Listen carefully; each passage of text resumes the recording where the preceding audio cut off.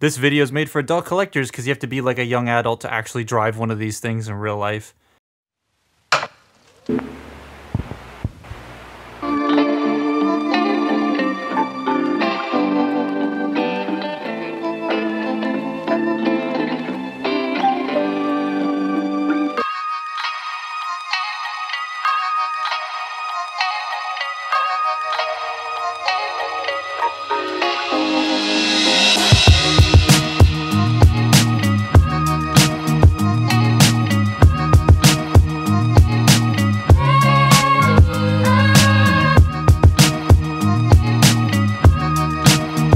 Alternators continues to impress me with how they manage to make such realistic looking cars turn into robots that actually work. Like modern articulation and all, but like alternators also always have such weird problems, and this one has all these little things that don't make sense to me. This is Windcharger, and as he's an alternator, I'm starting in alt mode. This is a Honda S2000, and I like this car a lot, so this alt mode is just super cool.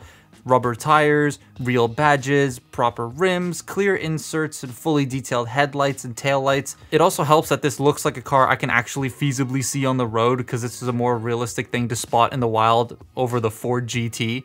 But what I really like about this car is the gimmicks. You got turning wheels. Again, the way they achieve this is so awesome. They use magnets to connect the axle together to let it turn because you split the axle apart. That's cool.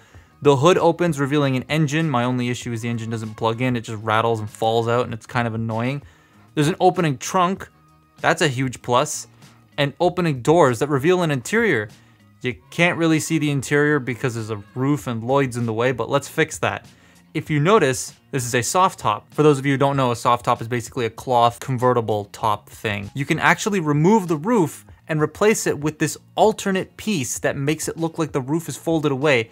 How cool is that? They give you the option to have it convertible or not, and I absolutely adore that. I wish more toys did this. And now you can see the highly detailed interior, which for some reason the shifter is a separate part and it's fallen out and I don't know where it's gone. I think the vacuum ate it. Car time with my dad, featuring my dad. Car. Yes, it's a car. Thank you very much. What do you think of the car? I think it's really, I have to admit, it's one of the best looking representations of a car. This looks like the actual S2000. That's the best part, right? It's very realistic. It looks really good, and I do like the fact that on the bottom, I know the engine moved. On the bottom, there's nothing protruding, which gives it away to Transformers. Here, just hand me. There you go. Oh, you got it. Okay. Yeah, it looks great. I think this is a fantastic work done by the company. My favorite part is this whole thing. Yeah, the when you put that on, it's actually. It's incredible. This looks like the real car. I'm impressed. So we love the car mode. Now let's get him into robot mode. His get out of there. His transformation is interesting, and it's not the most fun thing in the world to do. But I mean, like, what Alternators toy has the most fun transformation to do? I'm going to remove the roof because you kind of have to just remove the roof. So we're gonna leave that on. This isn't gonna be a walkthrough again, so much as me just pointing out the things I like and don't like. Like, I really like how the doors work. But then I don't like how all of this in the middle works. So you gotta like, oh, the engine just ran off. I don't know, did the Honda S2000 ever break down a lot? Is that the reason why the engine keeps flying out? You open the trunk boot, you split the arms, you bring this back and around. That feels very Alternators-y, right? And then the arms do this really cool trick where they swing down like this. And I love it when figures do that because it just makes everything feel super clean. And boy, oh, you're supposed to open the hood. There we go. This is the part where it gets a little weird. Unpeg the legs, bring them down. Here's those magnets, by the way, that I was talking about earlier. Then you gotta rotate this and it gets caught on literally everything as you bring it around. Then you fold the seats down, rotate the waist. It gets caught on literally everything as you flip it around. Ooh, that didn't sound very nice. Then you want to fold the chest plate down to make sure it does the little roof bit doesn't pop off, because sometimes it does like to pop off. Now the legs. The legs are the weird part. You want to, oh, the magnets keep sticking. You want to sort of flex this front hood piece or front grille piece beyond the tire, and I don't like doing that. Then you bring the foot out, fold the magnet in, rotate it, and fold out the heel, and then make sure the door stays. ass a leg. The rest of it's okay, but yeah, and then there you have Windcharger. Not a horrible transformation. It does have parts forming if you don't like that, but this just plugs into his arm as a shield. And the engine I will pick up because it flew away from me. Robot mode looks great from the waist up. I'm not the biggest fan of the legs. They don't seem to match the build and proportions of the rest of the body, and their functionality is really frustrating to me, but I'll talk about that more when we do articulation. The use of car parts is cool though. You can actually see bits of vehicle and they're not just like unnecessary kibble. The shoulder pads can be angled however you want them to be. I personally like to flare them up. There is also so much nice detail exposed on the midsection where the silver really helps elevate those details, like it looks like he's got an engine for a chest. Accessories are a bit lackluster. On the one hand, you got the soft top, which becomes a shield, and that's cool, but the engine becomes a gun that looks more like he's holding a spatula the wrong way. Not a fan of the gun. The Binaltech version is supposed to have a pipe that connects to the front to look like an actual gun, and when you transform it, that's what holds the engine in place.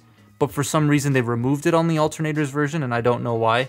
Man's hitting the crip walk. So Fart Breath here, his articulation is serviceable, but like he has the joints, but they just get in their own way. The head is on a very expressive, like he can look up all the way. Ball joint, you got some tilt, you got some rotate, that's fine.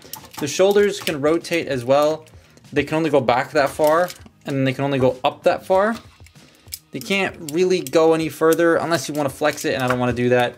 The shoulder pads can move, the arms can move as well. You have very tight bicep joint, you got single jointed elbow, and then the wrists can move. They're on ball joints, and you got the 3-finger trigger finger split. You do have a waist joint, which is nice. This does get in the way though. You have to move that out to waist joint him, and then it just kind of looks a bit weird from certain angles. Legs can go forward. They cannot go back. They can go out about that far unless you've got them out a bit more, then they can go that way. Now, this doesn't lock in, so his legs are constantly bowing inwards on me, and it's really annoying. You do have a bicep. This is a bicep. You do have a thigh swivel, and the knee bend, only bends one click that way. Because this piece of trim bumps into here. Now if you move this, you can get a little bit more of a knee bend, but now the leg looks like that, and it looks stupid. So that's unfortunate. And this knee is so stiff. Oh, there we go. I don't like it. There we go. And then you have ankles are on ball joints, so they can sort of swivel and pivot, but they can't go up and down. You can bend the heels if you want to get him to like stand with his toe tilted a bit. But yeah, it's not the most, like if I wanted to pose an alternator, I would pick up Mirage more than I would pick up Windcharger, but it's not terrible. I mean, it's not great, but it's not the worst articulation I've ever seen. So yeah, I have my issues, but the Honda mode is just so nice. I got this for like 30 bucks, and if you can find it for that, I'd say it's totally worth it.